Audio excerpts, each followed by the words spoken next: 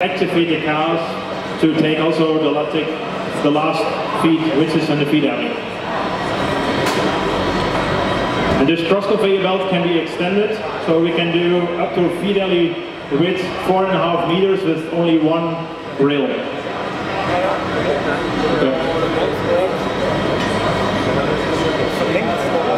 Very important, of course, is also a robot hanging on a rail cannot drive over animals or children. But for safety, there are bumpers at front and back side for maximum safety. When a human being is touching the bumper, it's stopping. When a cow is hitting it, it stops. When the cow is back again with the head, the robot starts automatically again. Okay. What about the maintenance work of this robot? Maintenance. I would recommend, or we recommend actually a manual, a yearly check of the system. Of course, depending on farm size. When it's 700 cows, maybe twice a year.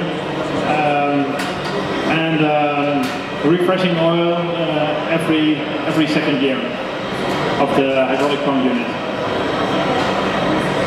But very important is our service organization, dealers or traders, can support farmers from distance through the internet and also support and give advice.